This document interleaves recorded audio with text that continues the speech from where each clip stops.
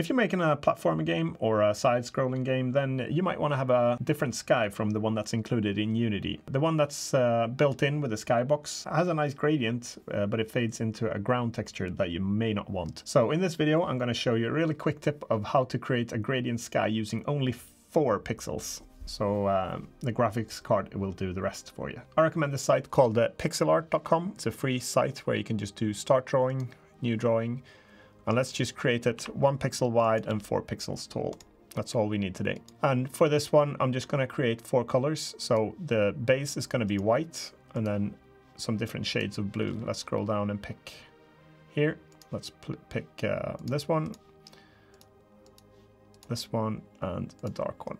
There we go. Let's save this one or download it, and let's bring it into Unity. Here we go. Let's actually create a new folder here called 4 pixel sky and bring it in here. We can also rename this to 4 pixel sky. Right click here and create a scene, and I call it 4 pixel sky. Let's bring this one in. And then what we'll do is I'll bring that Spitfire in that I made. If you didn't see that one, I made a video just the other day about creating this low poly Spitfire model. So if you want to have a look at that video, you could see how I created this one. I should also bring this texture into it, onto the Spitfire itself, and also onto the propeller. Let's change the lighting in the scene as well. So I go to Window, Rendering, Lighting Settings, and let's auto-generate the light map here. Okay, so this sky is quite nice in the built-in skybox, but again, I don't really want this gray part in the bottom here, and especially if you're doing a side view game. So here, I'll just create a 3D object, and let's do a quad. And that's basically just a quad object like this. And then we need to rotate it so we can see it from the side. So I'll rotate it on the y-axis minus 90 degrees. And let's scale it up to 2000 wide. Actually, I should scale it to 90 degrees on the y-axis. Let's scale it up to be 1000 wide and 400 tall. Oh no, I need to do the y-axis. There we go. And let's move it back. So I press W on the key to get this, and then let's just move it back like this. And then we need to change the camera as well. So let's have this one, press R on the keyboard and press the Control key. I can rotate the camera here to 90 degrees. And then I press W on the keyboard, and we can move it so we see the plane from the side. So now let's change this, just the simple quad here, into a platformer style background. Let's call this object sky. I press F2 to rename it. And then we have this 4 pixel texture that we created. So let's drag that onto the sky. And it looks a bit dim now. And that's because we need to go into this created material that was automatically created. And let's change the shader to unlit texture. And now we're starting to get this sky already here. Let's also rotate the light here so we get some lighting on the plane. There we go. We can move the camera back a little bit as well so we see it from the side. There we go. We should also make this plane move a little bit. So let's create a new script here. We can create it in this folder here. Let's call this one just pixel plane control, and drag that onto the plane. And let's start up Visual Studio here.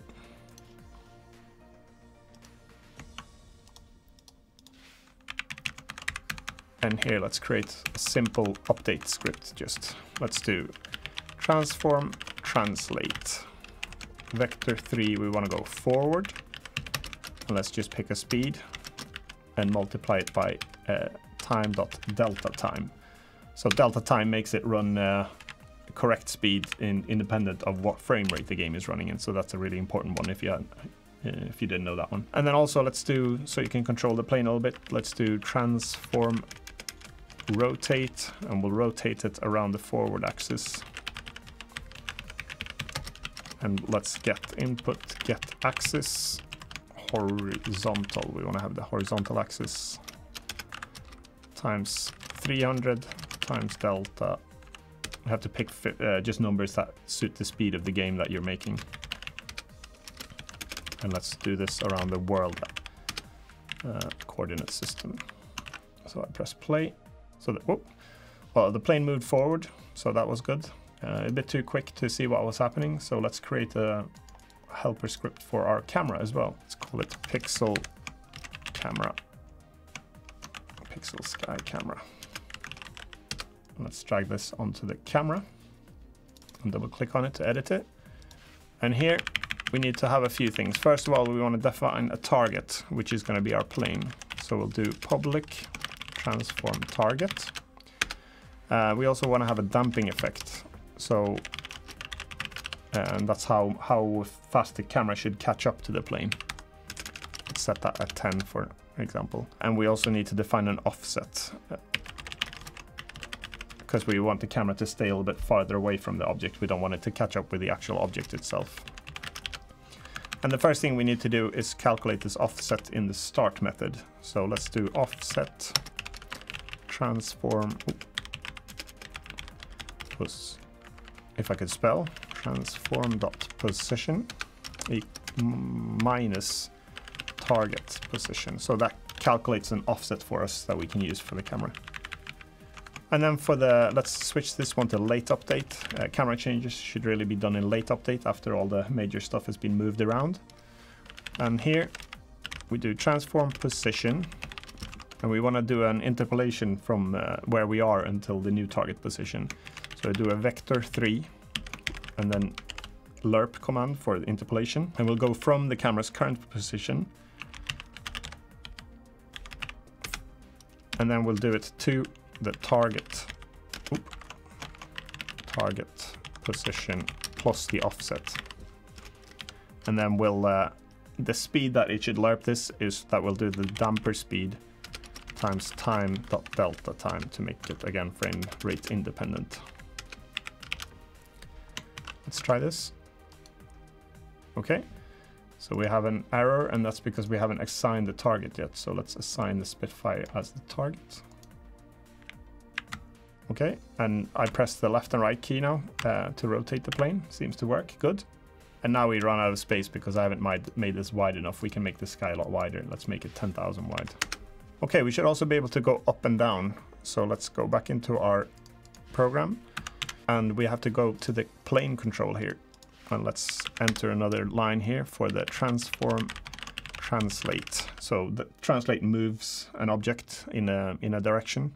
And let's do it vector 3 up times input get axis, and this time we want to use the vertical axis times 50 maybe speed wise, and then let's not forget the delta time for the frame rate independency, and then we'll do it in the relative to the space world coordinate system, so it doesn't do it up towards its local axis. We want to have it just in the simple game go up and down rather than going up and down like in the orientation of the plane itself.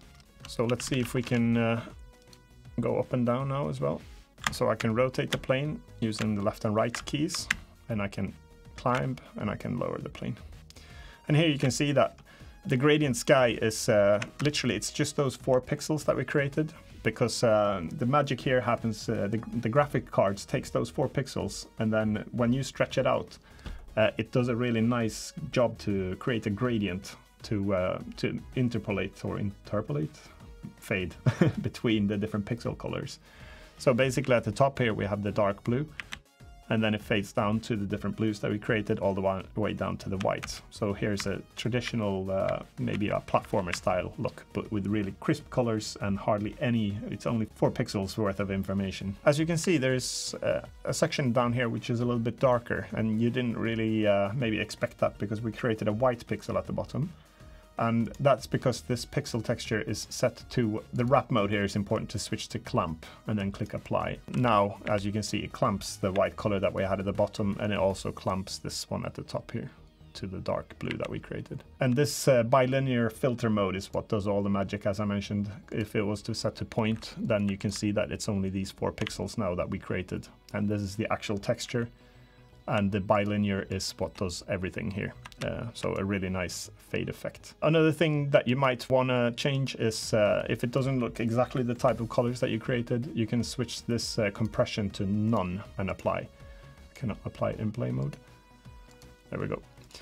So if it doesn't look exactly as you planned, try to switch the compression to none, because it does alter the colors a slight bit. yeah, do you know what? I think I'm going to finish there. That's it. Just a short tutorial like that. So how to create a gradient sky using only 4 pixels for your platformer style game. Press the thumbs up if you liked it, and don't forget to subscribe if you haven't already. Sometimes I do short tutorials like this, and sometimes I do long ones. Like, for example, modeling that Spitfire took me about 1 hour and 10 minutes. So there's a video out for that if you want to learn how to blueprint model things like that in Blender instead.